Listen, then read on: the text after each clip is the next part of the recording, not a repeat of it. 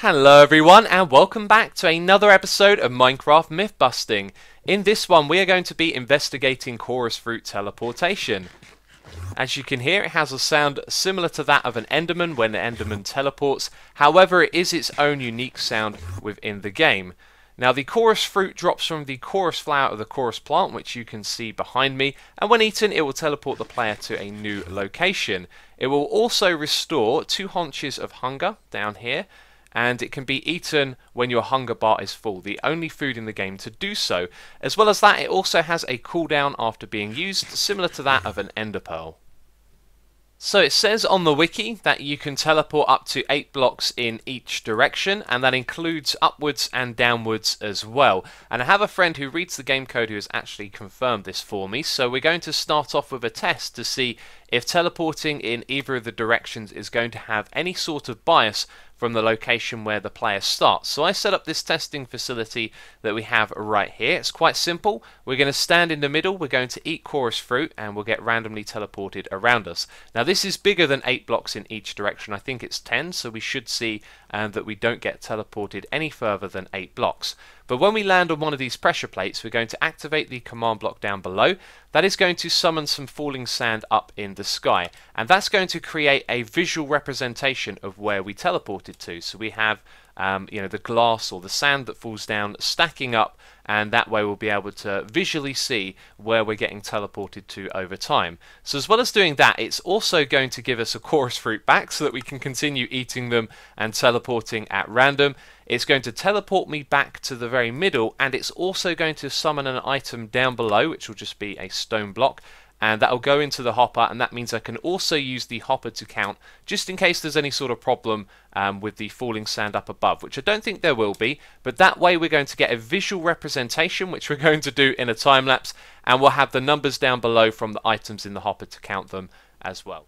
Unfortunately, there isn't going to be a time lapse. The reason why? As I was about to record it, I realised I made a big mistake with this test. However, I decided to run the test anyway, and we've still been able to learn a few things from it, which is a good thing, of course. So, what was the mistake that I made? It was to use pressure plates here, because for each time this guy teleports, I assumed he would land on one pressure plate, and we would get 1 block up above. Whereas actually, this guy can teleport to a position where he'll be standing on multiple pressure plates, and then multiple blocks will be summoned at once, just like then and like there as well. So that creates a problem, but it also teaches us a few things as well. First of all, this guy isn't getting teleported in whole numbers, i.e. 8 or 4 or 5. He can be teleported 5.5, because if this guy was teleported a whole number each time, he would always land on the top of a pressure plate and activate one at a time. So we've learnt that the distance isn't absolute to whole numbers. Now another thing we've learned is that the range is 8. You can clearly see that up the top here, and you might be thinking that there is a little bit of a bias. Do you know what I'm going to do? I'm going to stop this test in a moment and change all the glass because it's kind of hard to see. But there might be a bit of a bias here, because you can see that on the outside here there's always seemingly less blocks around the very outside than there is on the inside. But of course this is because you have a higher chance of landing on multiple pressure plates on the inside, whereas if you get teleported the maximum 8, you're going to only summon the 1 block to fall down on the edge here. So it would have been nicer to have a more accurate and telling test, but unfortunately I put hours of time into this and now we have to move on. However, I thought you'd like to know how many blocks were placed in total. There are 2,550 here, and xisumavoid, my second account, ate 1,407 chorus fruit in total, so that's an average of 1.8 blocks for each chorus fruit consumed. Now my conclusion is that this is very random with no obvious patterns emerging, and for that reason I am happy to move on. I don't think there's anything too much to be learned here that's practical for survival. So the next test is with the vertical axis, that's going upwards and downwards, and I have done a test as well to confirm that the most you can go up is 8 blocks and the most you can go down is 8 blocks as well. However, I wanted to find out if there would be any bias to whether it went upwards or downwards or just stayed at relatively the same height. So I set up this crude test right here. It's not the best or most accurate way of doing it, but it has yielded some results that will suggest that there is no bias. But first of all, let me explain how this works. So the player's going to stand there in the middle. When they eat the chorus fruit, they're going to get teleported to one of these pressure plates with a command block below. So like we learned before, if it can activate multiple ones at once, that can be an issue. So that's why I've set it up this way. What it's going to do is create a redstone block over at this position. So if it activates 4 of them at once, that's not going to be an issue. This is going to get powered. It's going to teleport the player back to the middle so the test can start over again. It's going to summon an item above this hopper so we can count which floor it went to. It gives the player a chorus fruit back again, and then this one right here sets this back to stone so it can be converted to redstone and do that process all over again. So each time that it summons an item to the hopper, it means we get to count how many times the player has been to that floor. And I put the results into a chart, and for the 5 different floors you can see there doesn't appear to be any bias at all really. There is a slight difference, but of course that's always going to happen with random chance. So now we get to move on to something a little bit more interesting. Which of the blocks in the game can't you teleport to? Luckily, lava is one of them. So here is a more frightening test. Now we have netherrack and fire everywhere, and unfortunately for us, you can actually teleport into fire, which is not a good thing really, is it? So here's another one for you. You can't teleport to repeaters. What's all that about, eh?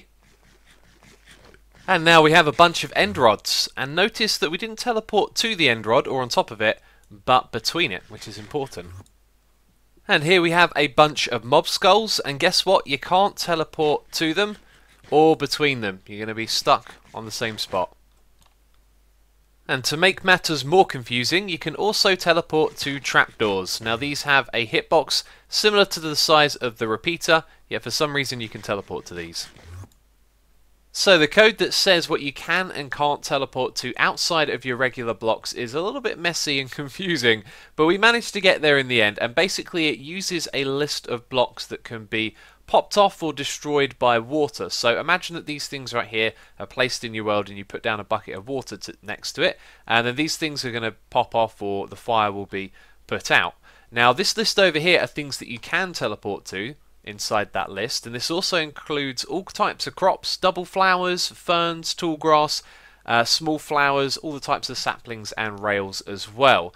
Now the second list over here are the things that you can't teleport to, and these all have hitboxes. Now the important thing to notice here is the size of the hitbox comes into effect, because we can teleport between the end rods but not between the mob heads, and the key word there is between, because if you were paying attention to the video, we didn't actually teleport on top of the end rod, we teleported between it because there was space, so technically we were teleporting onto the block below. But these are all the ones that you can't teleport to.